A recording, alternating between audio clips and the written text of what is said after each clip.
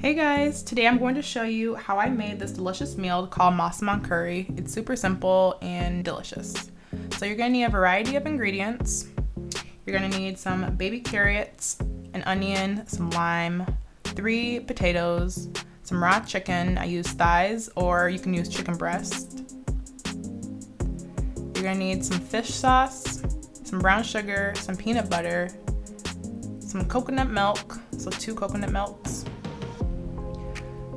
some chicken broth, some coconut oil, or you can use vegetable or olive,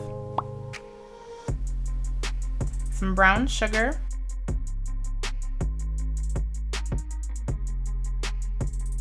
red curry paste that you can get from an Asian grocer, as well as some Massaman curry paste. You can get it from there as well.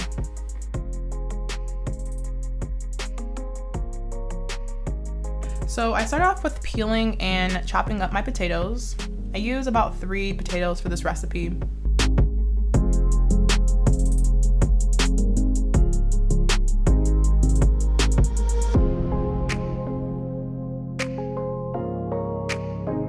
So after I peel my potatoes, I'm just gonna cut them up into little small cubes.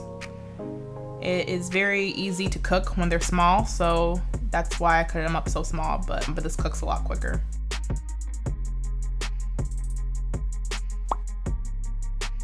So once I'm done cutting up all the potatoes, I set them aside and I put it in a bowl aside for later.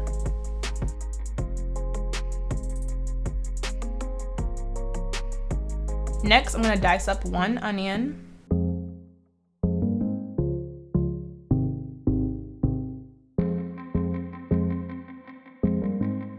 And once I'm done dicing that up, I'm going to set that aside as well. But I'm gonna put it in a different container or a different bowl.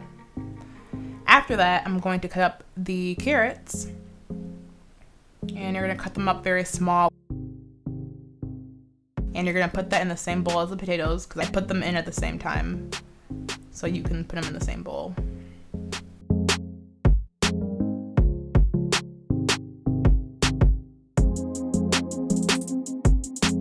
Once that's done, I'm going to cut up some raw chicken. So I'm gonna take off my rings and I'm gonna get my chicken out.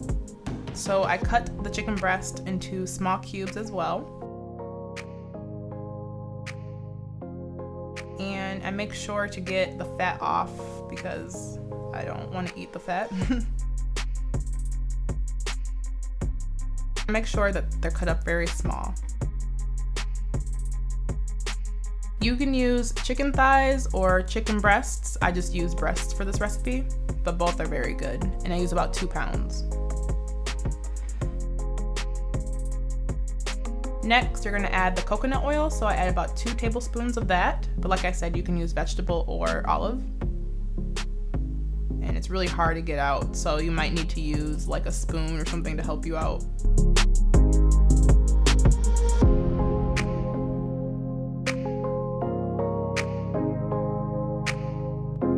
Just gonna stir that in and allow it to melt for a while. Next, I open up my coconut milk. So coconut milk is very thick, so it's gonna be a bit of a struggle to get it out, so you might need to use a spoon as well. And next I'm gonna open up my curry pastes. I have this can opener that I really love and I'll attach it in the description, but it's super convenient. You can just literally put it there and it opens up for you. So I really like this, and so I'll attach that in my description if you guys are interested. So once those things are open, I get my onions ready. I pour them in and I allow them to brown for a little bit. Give it a stir. Once that's browned a little bit, I add the carrots and potatoes.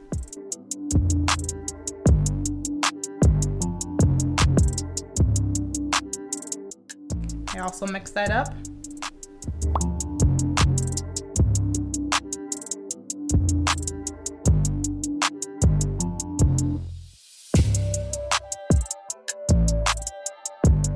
Next, I add 2 13.5 ounce coconut milks in there.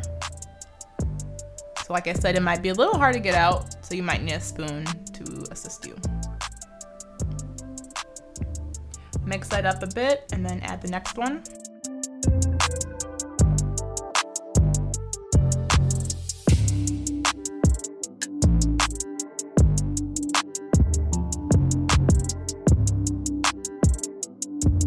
After the coconut milk is added, I add about 1.5 cups of low sodium chicken broth.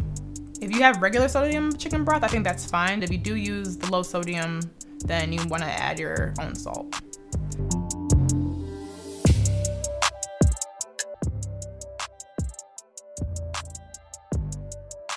Next, I add about 3 tablespoons of creamy peanut butter.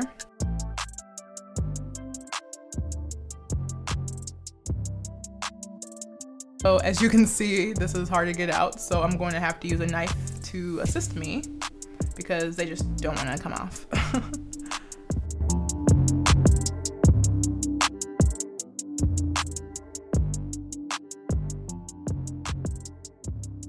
Once that's in, I add 2 tablespoons of brown sugar to the mixture. And then I give that a little bit of a stir.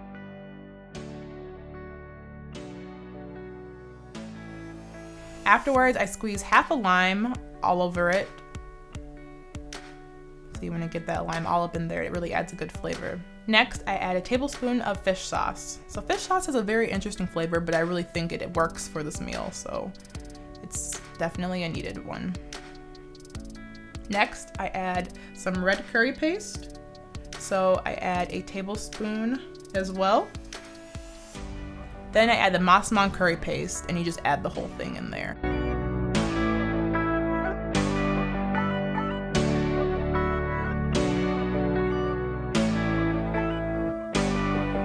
Once all that's in there, I mix it all around, and as you can see, the color is starting to change. So once you start getting that orangey flavor or orangey color, you're now in business. Afterwards, I add the raw chicken to the mixture. So I wanted to add it without having to touch it, just like scoop it in, but there was a lot of chicken juices and I didn't want that to go everywhere. So once I finish adding my chicken, I'm just gonna wash my hands because you do not want to be touching a whole bunch of other stuff with raw chicken hands. So make sure you guys are cleaning up your hands before you spoon anything. Next, I mix everything together before adding my lid on and starting my Instant Pot. So I'm just gonna close the pot up. And then I'm going to cancel the saute and start pressure cook. And I'm going to cook it up on high pressure for 20 minutes. Afterwards, I am going to clean the spot that I cooked the chicken on because like I said, you would wanna be careful when you're dealing with raw meat. And while my Massaman's cooking, I'm going to start some rice. So I make about 2 cups of rice and then I do about 4 cups of water to my other Instant Pot because I have 2. Why not? And I mix that up and I allow that to cook while I wait. Now, once the Instant Pot's done, I just add some tomato paste. If you like a thicker sauce, that's why I did that, but you do not have to add tomato paste at the end. I just did that for a more thick sauce. But yeah, that's pretty much it. Afterwards, you're gonna chop up some peanuts, some dry roasted peanuts. And you're gonna add them all together. And there you have it, you guys. This is a very delicious recipe. You're gonna wanna add some salt at the end of this, but I hope you guys enjoyed it, and thanks for tuning in. I will see you guys in my next video, and leave any comments if you have any questions. Bye.